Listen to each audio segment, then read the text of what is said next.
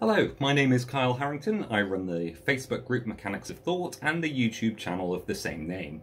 Many of you might know that I wanted to put out some longer form content where we would discuss topical, relevant issues and hopefully bring in some academic evidence and academic theories to see if we could shed light on some of the wider societal implications of recent developments.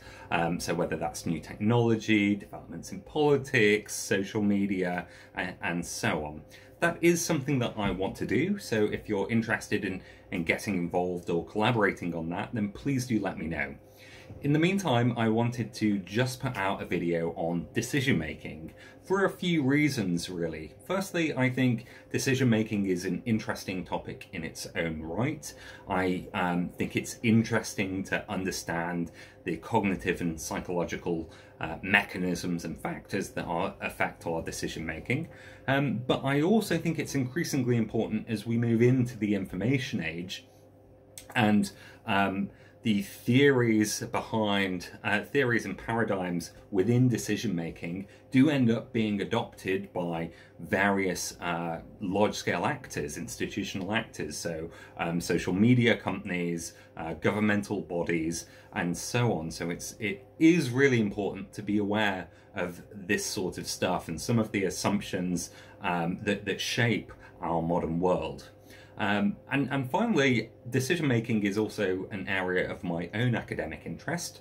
I completed a PhD in the decision-making of missing person search not too long ago, so it's something that I'm very personally interested in. So I hope you enjoy this presentation. So I wanted to start really by discussing kind of bounded rationality view to decision making, where people can be considered as logical agents, each trying to maximize their own gains and minimize their own losses. So one particular tool, a particular feature of this sort of view is it lends itself very well to game theory and game theoretical assumptions. So what is game theory? Well, game theory can be considered a set of mathematical models or a way of conceptualizing the expected outcomes of a series of choices made by two or more rational strategists, each trying to maximize their own expected return. This way of conceptualizing fixed choices has a very long history, but became a particularly hot topic in around the 1950s after several major theoretical advances in the field. Two of the most well-known theorists who advanced this sort of approach are the mathematician and computer scientist John von Neumann. Incidentally, John von Neumann was also very, very important for the development of the first computer architecture, and some people will still refer to modern computers as von Neumann machines. The second person who you may have heard of is John Nash, whose life was fictionalized in the film A Beautiful Mind, where he was played by Russell Crowe for some reason.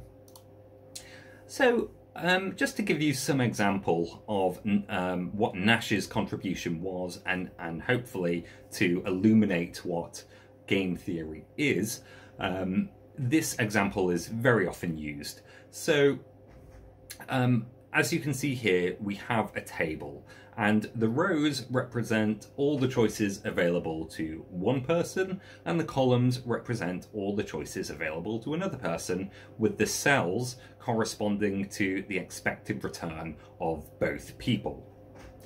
So, in the prisoner's dilemma, it's a hypothetical scenario in which you and a co-conspirator were plotting against the government, and you're captured and you're separated and you are interrogated separately, with each person not knowing what the other person is going to choose. Now, you have two choices available to you. You can keep quiet and not reveal your devious plot to the authorities, and in doing so cooperate with your co-conspirator, or you can tell all and tell the authorities everything you know and defect to their side.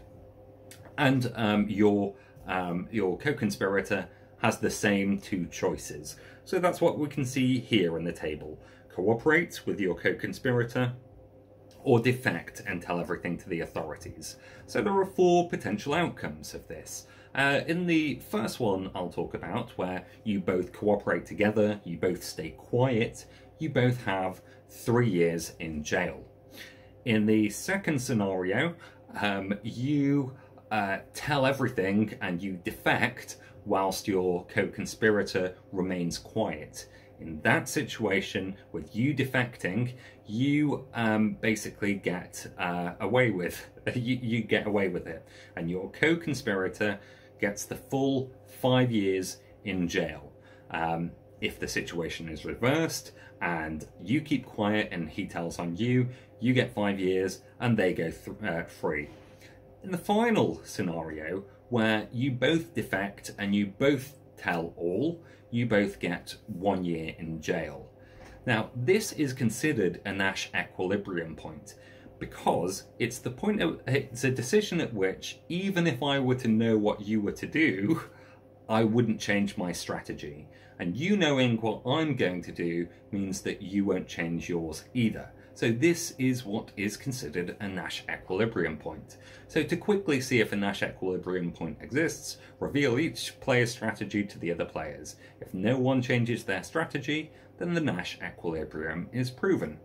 So this had some very profound implications for all areas of mathematics that draw on this sort of approach. So there are many different applications of game theory and the associated models, from finance, video game design, war planning, robotics, and as a special case that we'll talk about, evolution and evolutionary psychology. However, around the 1950s, a new approach started to emerge, which we'll call here the heuristics and biases approach, and this was really spearheaded by Kahneman and Tversky, who one was a psychologist and the other was a mathematician, economist. And again, this started in the 70s, and Kahneman and Tversky basically said, hey, maybe people don't behave as rational agents who always seek to maximize their own gains, minimize their own losses, act with perfect knowledge, and so on. Human beings aren't like this model that we assume them to be, the Homo economicus model, as it were. So this heuristics and biases approach, it has different names, but it really means the same sort of thing. You'll sometimes hear the term behavioral economics, which is basically in this ballpark. So to talk about a few of the heuristics and biases here, one I'll highlight is the availability bias. So the salience of a memory can basically mean that memory is easier to retrieve, it's easier to recall, and we often base our estimates of prevalence on the ability of something to recall from memory. So to give you an example, if you were to watch a particularly horrible news article about a plane crash, and then somebody were to ask you how likely planes are to crash, your ability to recall that salient event would probably make you think that they are more prevalent than they are. Two others I wanted to leave as a little puzzle for the viewer. The first one, and this is mentioned in the books quite a lot, is a bat and a ball cost £1.10 together. The bat costs £1 more than the ball. How much does the ball cost? Now I know what you're thinking. I know exactly what you're thinking, but no, it's not 10p. This is an example of a substitution bias, as Kahneman and Tversky would call it.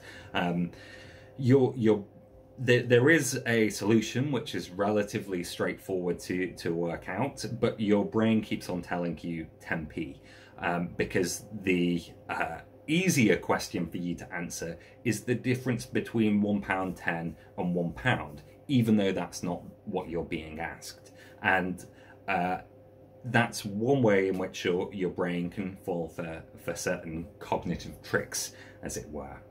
And the second one here, Linda is 31 years old, single, outspoken, and very bright. She majored in philosophy. As a student, she was deeply concerned with issues of discrimination and social justice, and also participated in anti-nuclear demonstrations.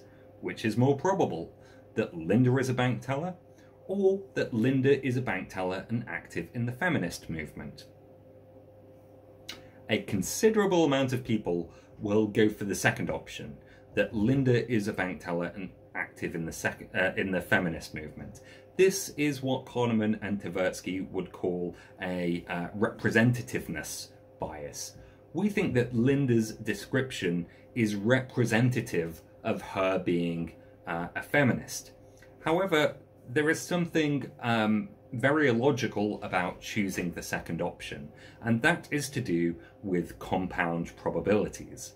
So, whenever you have one event, however probable or improbable it is that Linda is a bank teller, when you compound that and add that to Linda is active in the feminist movement, that likelihood is always going to be lower. It's always going to be less likely that two probable events will occur than a single one on its own. A fallacy of conjunction, as it's called. But even some very educated people fall for some very simple tricks like this. And all of this work really led to what Kahneman won the Nobel Prize for. Even though a lot of Kahneman and Tversky's work was done together, I would say most of it, unfortunately, Tversky passed away before the Nobel Prize was awarded, which can't be awarded posthumously, so went to Kahneman alone. Now, this is prospect theory. And just to give you some explanation here, on the x-axis there, we basically have the monetary value of a certain amount, and on the y-axis there, we have the subjective feeling of that monetary value. So, there are two salient points about this graph. And the first point is that the positive and negative aren't equal. They're not equal mirrors of each other. So what this means is that we don't feel foregone gains as much as we feel losses.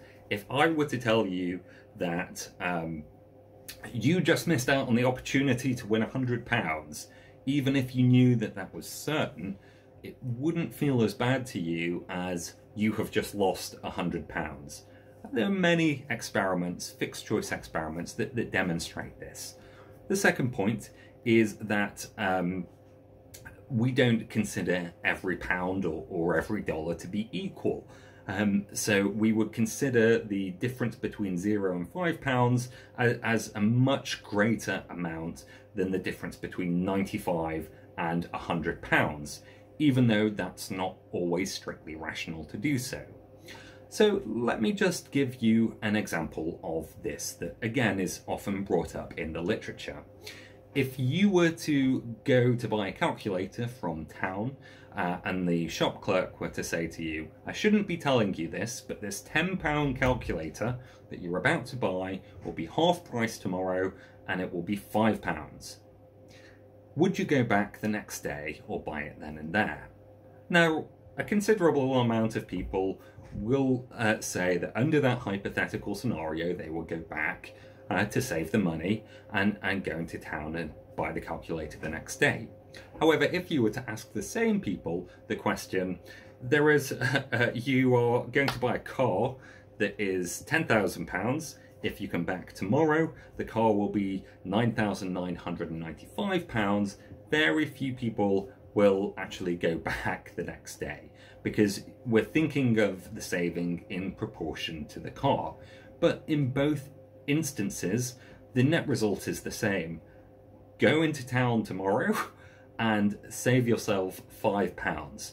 It doesn't matter where that £5 is saved from. And lots of people make that same basic mistake in their everyday lives. So back to the graph here. If this were describing strictly logical behavior, it should be a straight line between -100 and +100, but clearly that's not how human beings work. So I'd say in around the 2010s, you had a whole host of popular literature, podcasts, and this sort of behavioural economics approach really became quite mainstream, notably with Freakonomics, the book and the podcast. And in Freakonomics, they invited many of these sorts of people onto their show. I mentioned Kahneman before, but the book Thinking Fast and Slow is really a bit of a summary of his life's work with Tversky, and worth reading. It's a bit simplified compared to some of his academic work, but it's very interesting read. There are also a few other books, like Dan Ariely is in a similar vein, Predictably Irrational. Super Forecasting, I would say, is slightly different to some of the others in the behavioral economics approach, but it definitely falls under that umbrella. And one that I wanted to single out for some special treatment was Thaler and Sunstein's Nudge. And I'll talk about that in a moment. What I will also say here is that the UK government set up an independent, they set up a group called the Nudge Unit, which then became the Behavioural Insights Team, looking to apply some of the findings from this sort of decision-making behavioural economics area into public policy. They've since become independent from the government, but that really gives you just an idea of how these theories and assumptions can influence our everyday life, and why I think it's something to be aware of. So I said I would come back to Nudge. Nudge kind of follows on from some of the earlier work in behavioural economics, and Thaler and Sunstein's basic argument is, hey, look, people behave in some quite irrational and silly ways, and they don't always make the sorts of choices that we think are appropriate. What is to be done? And they basically advocate a view called libertarian paternalism, which certainly has some implications that it's not stating. But the basic idea is this: we don't want to limit people's choices if we can help it, but people don't always make the choices we think are good, so let us shepherd them to make better decisions, and let's see if we can slightly change the outcome en masse of decision making in general. And that does sound a bit creepy, but there are some benign examples of where I think this could actually help quite a lot of people. I think a good argument put forward by Thaler and Sunstein in the book is that there are many times where we want to give people choices, and that's perfectly normal, but when we do so, we always assume that we aren't influencing people, as if there's some neutral choice architecture that you can present to people. And Thaler and Sunstein say, hey, wait a minute, no, there is never a neutral choice architecture. Your ordering matters, the information people have going in beforehand matters, the assumption of a default choice also influences people's decisions.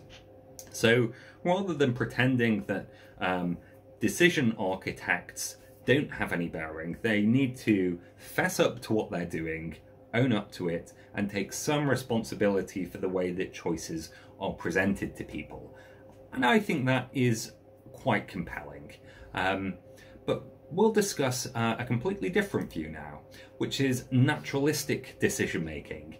And this sort of approach was really spearheaded by one man in particular, and that is Gary Klein. Now, Gary Klein, I would say, has a much more optimistic view about human nature. He's not one of the strict rationalists of the kind of game theory, bounded rationality approach that I mentioned before, but nor is he somebody that thinks that humans are prone to all sorts of biases and bad thinking and horrible errors. Gary Klein's naturalistic model of decision making is really concerned with people in situ, in complex real world environments with impartial information.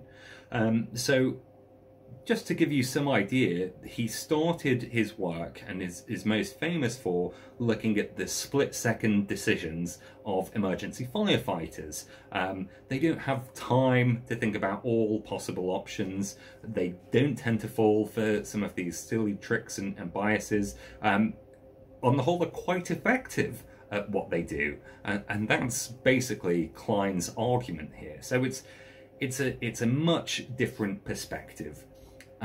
So his main model of decision making is called the recognition primed model of decision making, and he says, well, when we speak to people, what they tend to tell us that happens is that when they see a novel environment that they have not experienced before, they see if they can form a mental simulation of what's going on, and in that mental simulation they try to basically run a series of actions through that simulation, and then they compare what they expect the response to be and modify their behavior along the way until they get a response that they deem to be appropriate, and then they'll act on it. And this is not a systematic brute force computation of all the possible outcomes. It's dependent upon expertise and familiarity. So Gary Klein, I would say, really does put a lot of stock in expert decision making in complex environments with impartial and imperfect knowledge.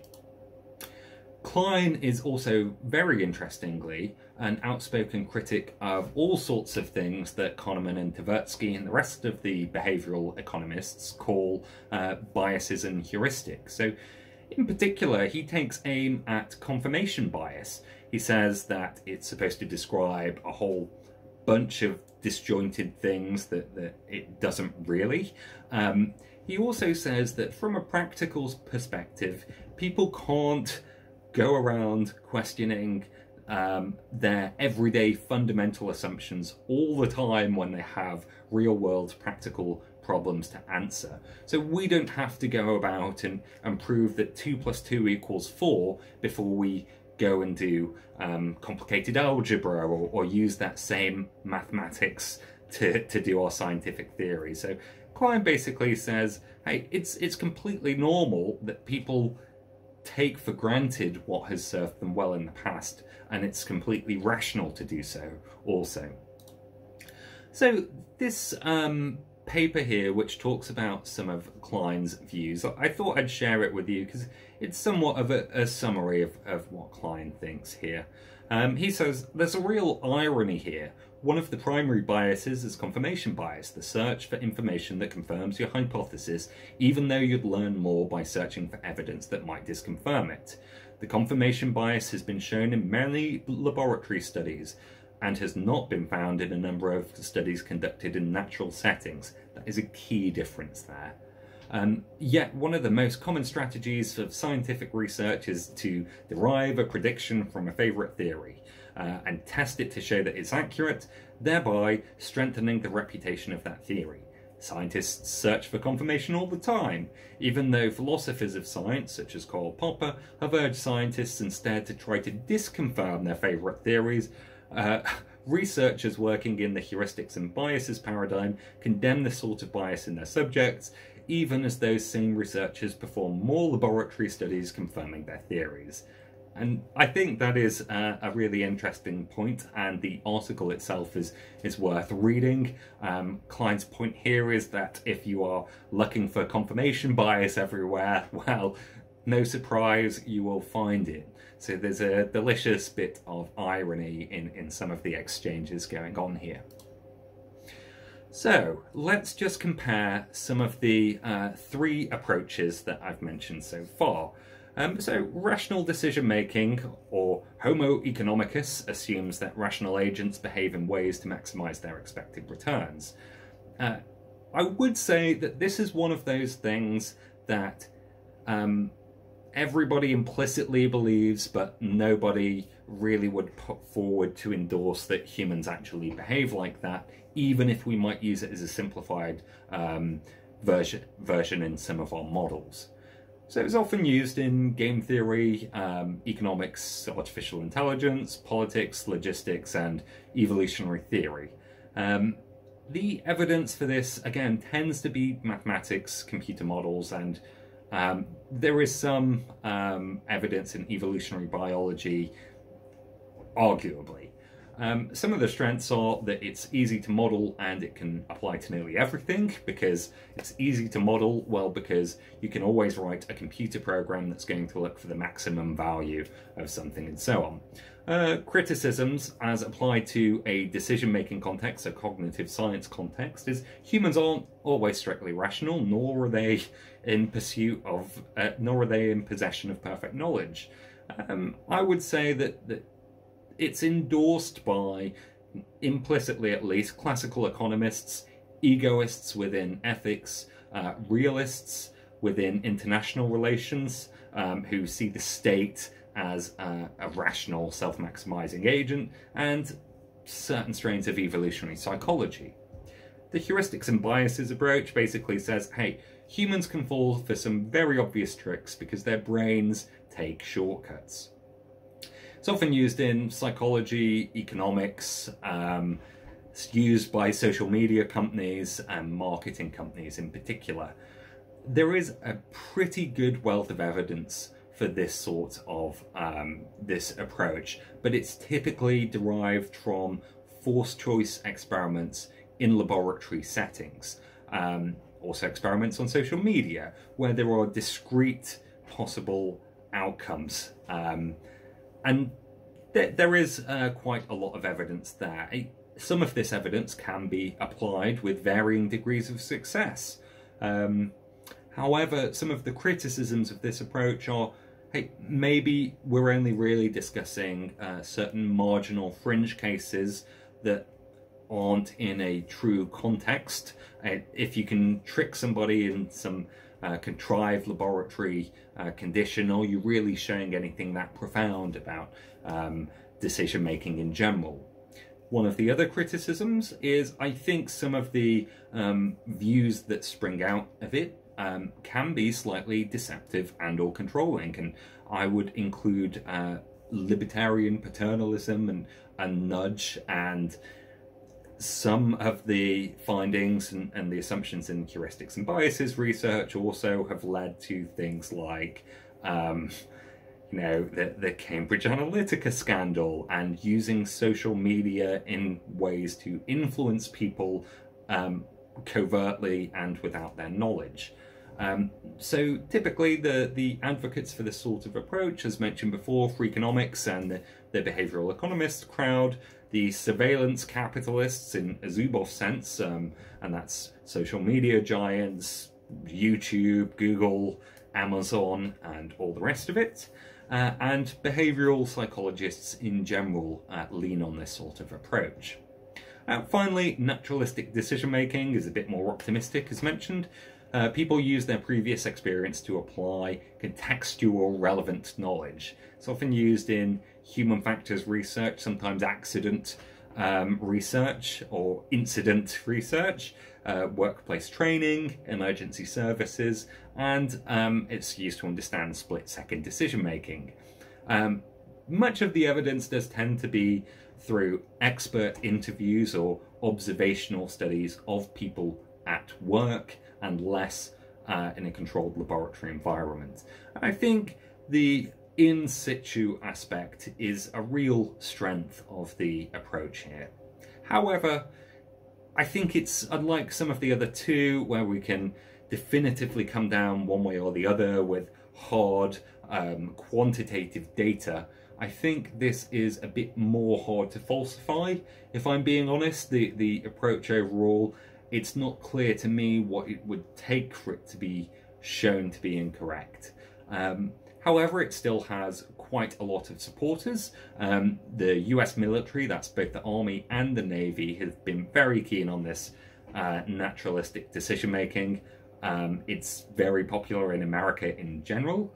NASA, for example, are very keen on naturalistic decision-making approaches, as well as large-scale organizations like healthcare and so on.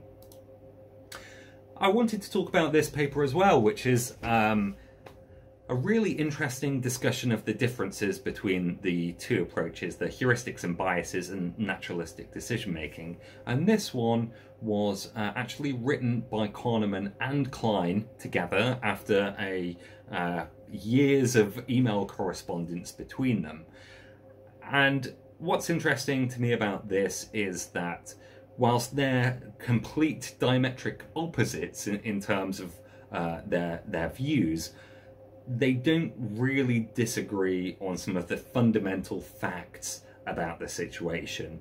It's more a difference in emphasis or a difference in perspective, rather than it is a factual agreement about human nature.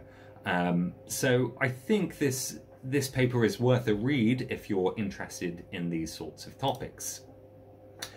So, is it really irrational, this heuristic and bias approach more generally? I'm going to say that within an evolutionary context, not necessarily, because evolution cannot really evolve your particular responses to particular things that you see in your environment. Instead, broad strategies tend to be selected for. So heuristics can be considered adaptive strategies, which evolved in tandem with other fundamental psychological mechanisms, and therefore must have been selected for. The survivability of these mechanisms demonstrate that heuristics overall have been beneficial to human reproductive success and the species overall. But it should not be surprising that some generalizations might be suboptimal or marginal in otherwise scientifically contrived cases. So if you were to see a visual illusion, you might come to the conclusion that, hey, my visual system is a bit crap, it gets caught out, it doesn't work the way that I think it should do. But that doesn't, you being caught out by a visual illusion doesn't prove that your visual system is irrational. It proves that, hey, sometimes it's just more convenient to take shortcuts, even though that will show up. So you could argue that some of these cognitive biases and heuristics are similar to visual illusions. They are cognitive illusions that show us certain insights into cognitive strategies that have been selected for. So we said I'd mention evolution again, and just to really hammer home that point, that evolution selects for strategy, not individual responses to contrived circumstances. So you can have a strategy that is overall a very good one, even if it fails in some limited circumstances. It will still be selected for over time. And I really wanted to bring in the notion of peak shift by Ramachandran, and for a few reasons here. I think peak shift shows us something very interesting about how our perception works and how some of these seemingly irrational strategies are selected for and actually serve us quite well overall. So, Ramachandran, who is a neurologist, asked the question, hey, why does a picture of Richard Nixon look more like Richard Nixon than Richard Nixon does? Which is a great question. And part of the reason for that is because you've basically taken the average face, you've compared it to Richard Nixon, and then you've exaggerated the difference between Richard Nixon and the average face. So it's a more concentrated form of him. But Ramachandran goes further and says that that is how our whole visual perception works. We are drawn to caricature. He says that that explains why the peacock's tail has grown so large, because the peahen is looking for the most peacocky peacock because of a quirk of her visual perception. And in this way, he ties in sexual and natural selection together.